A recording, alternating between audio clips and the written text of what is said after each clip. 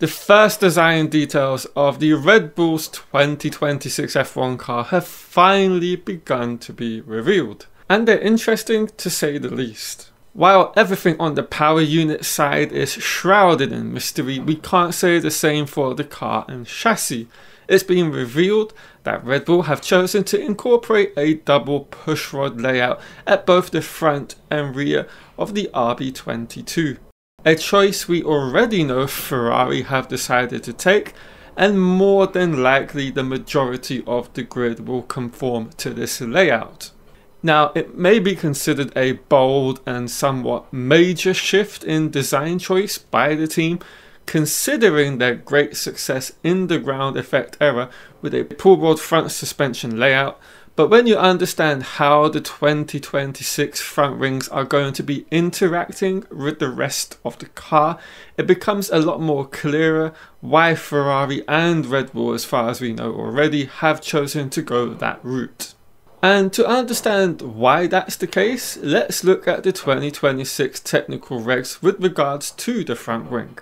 But before we expand and explain why it is important, if you've enjoyed the video thus far, do hit the like button, the hype button if you have it, and of course hit the subscribe button to join everyone else here on F1 Unraveled on my journey to 20,000 subs, which I'm hoping to hit before the end of this 2025 season. Right, let's get into the front wings of 2026 and how it's going to have an impact on the design choices and decisions made. For 2026, the central portion of the front wing, as indicated on the screen right now, will likely be backed off to feed the floors with clean mass flow. Thus, the outboard portions of the front wing will be more loaded, resulting in more upwash. Thus, the reduction in upwash along the nose could mean that the pushrod solution is less aerodynamically problematic than the pull rod. Outboard, the pushrod junction in the upright is lower, so out of the rate of this increasing upwash. Hypothetically, the pros and cons for pushrod are as follows. So, lighter material options for front suspension due to compressive loading conditions. The aero junction is higher out of the upwash along the nose, just helping with the airflow and cleaning that up, which is to name but a few. And there are of course cons, as there are with any choice you make, whether it was pull rod or push rod at the front and rear. Cons: heavier suspension components are higher on the nose itself, which of course in turn makes a higher center of gravity, potentially impacting the mechanical handling. And of course the junction along the upright in upwash trajectory could make brake cooling complex and messy. But nonetheless, if this does turn out to be true, as Autoracer have released yesterday, it is an interesting decision that Red Bull have chosen to go. And then we now have confirmation of not only Ferrari but Red Bull. So 2 out of the big 4 teams have chosen this route. And it isn't just the impact a pushrod layout at the front is going to have with regards to the whole car. It is also the rear end. And for this we're talking about the diffuser of the 2026 cars, which are completely different from the current generation we are in. To begin with, the diffusers aren't necessarily going to be anywhere near as shallow as the 2017 to 2021 cars, which may be promoting them to keep the pushrod at the back.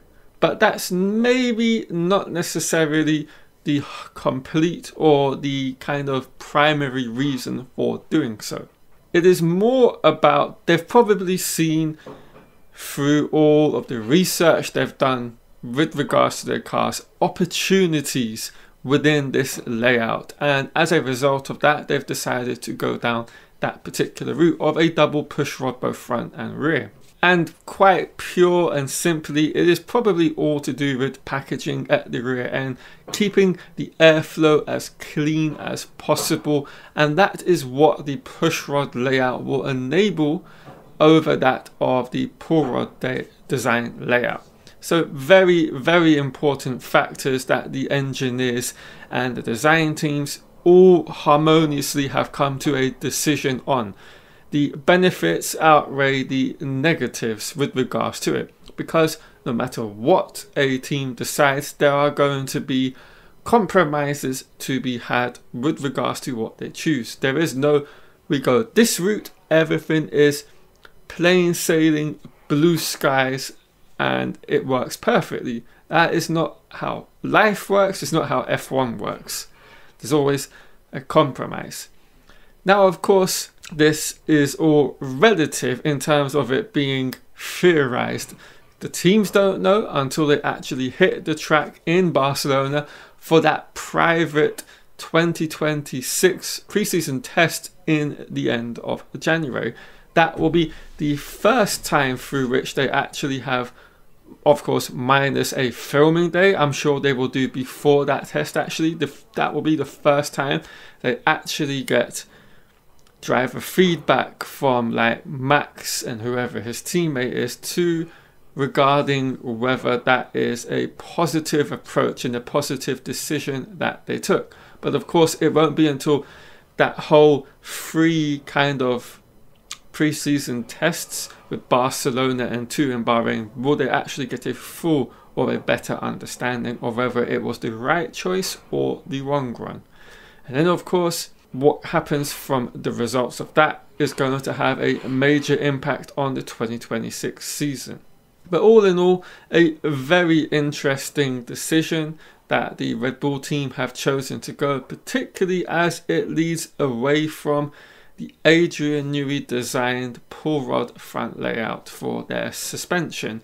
It was something he pioneered in the ground effect era and put to fantastic use, claiming all of the world titles bar this 2025 season with regards to the Drivers' Championships. What happens? Only time will tell.